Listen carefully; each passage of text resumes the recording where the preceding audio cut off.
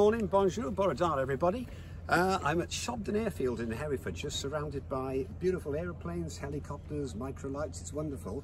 And I just wanted to talk to you about the first impressions of the Moto Guzzi that I've now had about 10 days. So I'm still running it in.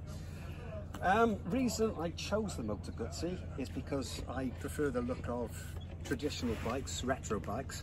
And this is a genuine retro bike. This engine was designed in something like 1965. It's obviously been modified and brought up to date. The other reason I bought it is I like the ease of maintenance. It's air cooled and it's got its overhead valve with push rods, so it's actually easy to do the valves. Whereas if you take a Japanese bike like my last Kawasaki, I had to undo nearly 40 fastenings just to get to the air filter. On this it's 4 screws and take the seat off. Start from the front of the bike. Mudguards are plastic. I chose the stone version, which has got the alloy wheels, which I think are easier to live with than spokes. It's got a Brembo disc.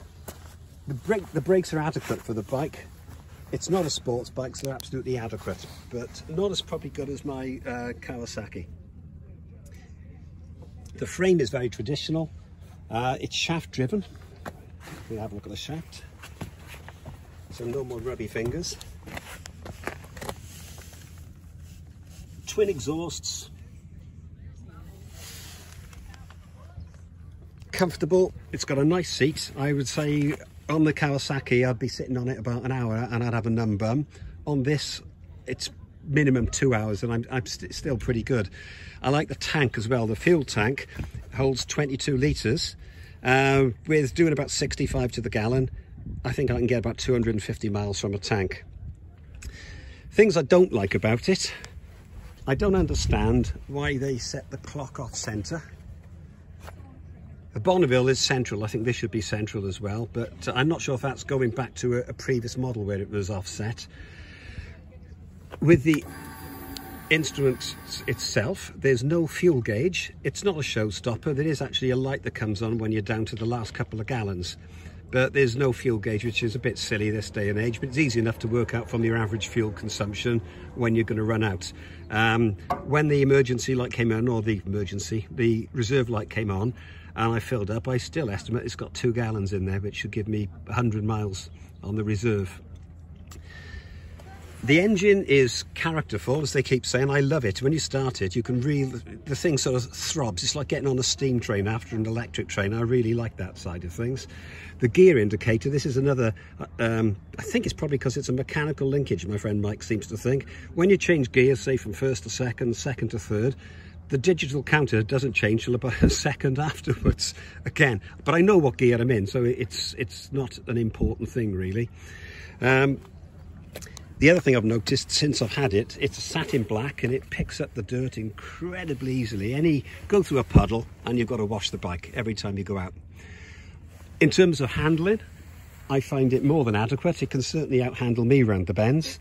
When I've been 2 up on it, I did manage to ground the foot peg yesterday, but that was on quite a tight bend. And I've got a bruise on my ribs where my wife punched me as well, but I didn't think I was going that quick. I've never grounded it on my own, but with 2 up, I guess it was a little bit, the suspension was a little bit lower. It's got Michelin tyres as standard, Michelin Road Classics. It's a 900 mile running in period, so I should be booking it in probably tomorrow now.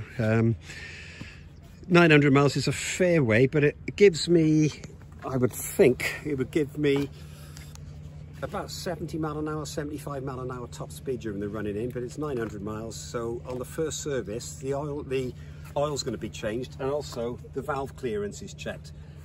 That would be a big deal on most overhead cam bikes, but because this is overhead valve, it's actually quite an easy job. I'm not a mechanic, and I reckon I could do the valves on this in under an hour. So hopefully that wouldn't put the price too much. I haven't had the price yet, so I'm going to ring the dealer to find out. But overall, so far, I'm really pleased with it. I'm going to make some additions to it. I've got these throw over panniers, but I'm going to put a rack on it, so when I'm going on a long trip, I can put my top box on it as well. I'm going to leave the top box off ordinarily because it ruins the look of it. Lights are LED. One of the things I quite like, you come around the front there, Mike. The daytime running lamp is actually shaped like the Moto Guzzi Eagle. Yeah.